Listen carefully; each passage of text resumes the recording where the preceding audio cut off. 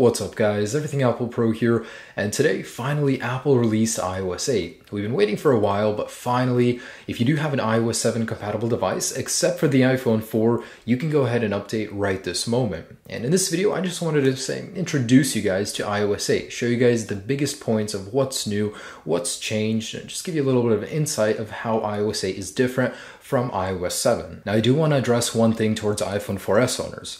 So every single year when a new software update comes out, the least powerful device suffers the most. And in this case, iOS 8 is about twice as slow in loading things, just opening things up. I mean, not in terms of overall usage, but just opening things, loading your camera, loading applications, it's twice as slow. And I'm going to be doing a video on this tomorrow, comparing the two, iOS 7 to iOS 8, and how you guys can speed it up. But just take into consideration, iOS 8 will be considerably slower on the iPhone 4S. And some say it's a conspiracy. Every single year, Apple wants people to buy newer devices, so the older ones, they'll make, on purpose slower. But I don't know how true that is. I just know it is quite a coincidence because it does happen a lot. So I find that interesting, but I do believe it's because of the hardware limitations. iOS 8 has a lot of new features, a lot of new things, and just usability wise, it's a little bit different. So the iPhone 4S might not be as equipped and well prepared for it. But anyways, let's go ahead and see what's new in iOS 8, some of the biggest features, just introduce you guys to the new software. Just a little side note, for those of you that are running GM iOS 8 or an older version, you won't see the final version in your software update settings. You're going to want to use iTunes to go ahead and update it, so you will need to download it from the links I provide down below in the description. But once you guys do go ahead and update and you are running it, you won't notice anything that much different. I mean, you'll have a couple new applications, namely health and a couple other ones, so podcasts.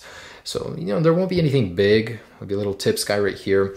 Visually, it looks almost identical. The only couple of areas where it looks different is the control center. It's less translucent, so it has a backing to it. Now, there haven't been any massive changes, so to speak, but there have been a lot of optimizations, a lot of system tweaks and additions, and I'll go through some of the biggest ones. So first off, in messages, a Snapchat-like feature has been added. So if you go ahead and hold this camera button right here, it'll go ahead and use your front camera to either record a video if you hold it right here, or take a picture and send it right away if you just slide up. So that's cool. But on the other side, if you do the same thing to this guy, it'll actually record your voice and you can play it back and send it just by pressing that up button. So that's a really cool feature. Also, there has been a lot of work inside of messages. You can unsubscribe from group messages. And you see this guy, this is the new QuickType keyboard. It's a predictable keyboard. It'll predict your text. Nothing new, but finally good to see that added to iOS 8. There is now support for third-party keyboards inside of iOS 8.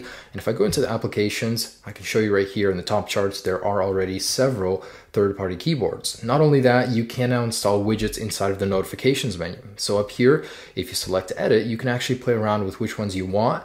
And if you install ones from the App Store, they'll show up in a bottom category here, and you can play around with them, which ones you want to show or not. So that's pretty useful, but it's not third-party support for actual widgets on your screen, only in the notifications, and third-party keyboard support. Not only that, if you want to edit a photo, there is now support for third-party filters. So in here, you'll be able to see any third-party filters you do add. There have been tweaked editing controls, so a lot of fine-tuning. If you want to edit it like this, it's pretty cool. So a lot more control in iOS 8, I would say, with a lot of things. Inside of the camera, in here, you now have a timer up here, really convenient. Should have been added a while ago. Don't know why Apple just added it now, but that's cool. We do now have time lapse. Takes pictures, a certain set of time, and it gives you a nice, cool time lapse. So that's really convenient. Stuff that should have already been there, but it's good to see it finally added. You will notice you do see a health application now. This uses the data, how you move in your iPhone if you choose it, to see how active you are, and it'll be used with Apple's Watch product as well. So it's very useful, but not something I personally will use. Inside of here, you have tips, just gives you tips for iOS 8, nothing special. Most of us know how to use it anyways. You now have a dedicated podcast application, and inside of weather, it's been fine-tuned. So you now have 9 days of forecast, and it gives you information, and it actually takes it from the Weather Channel instead of from Yahoo. So, a lot of optimizations here and there. Nothing huge, but Mostly little things have been added, things have been fine-tuned. And now as for stability, I wouldn't say it's better than iOS 7.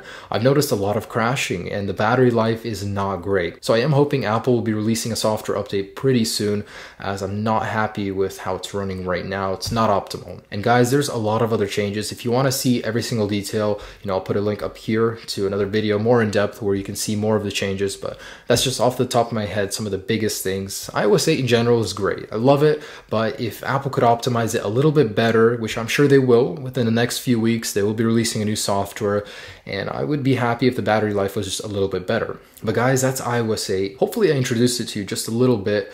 And anyways, do enjoy iOS 8. I'll be releasing many videos, how to get better battery life, how to make it faster, just stuff like that. Hope you enjoyed this video, guys. Have a great day. Peace.